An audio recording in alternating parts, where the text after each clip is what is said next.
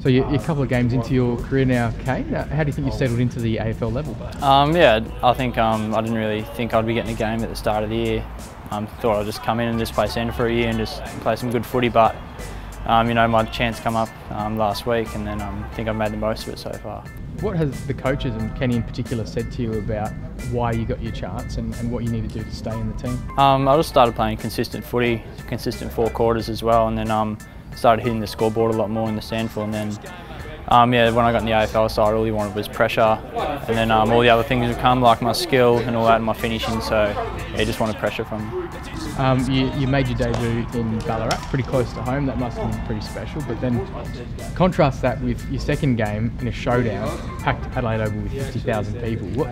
Can you talk me through what it was like to run out in front of 50,000 and what the emotions were doing inside?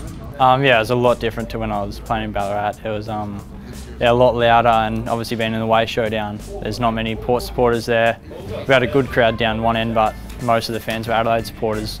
But yeah, like there's no real feeling of it. It's just really loud, and you just got to try ignore it, but you can't.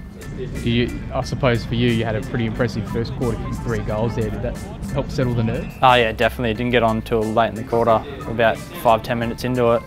But yeah, as soon as I kicked my first goal, like the nerves just went away and started playing a lot better footy.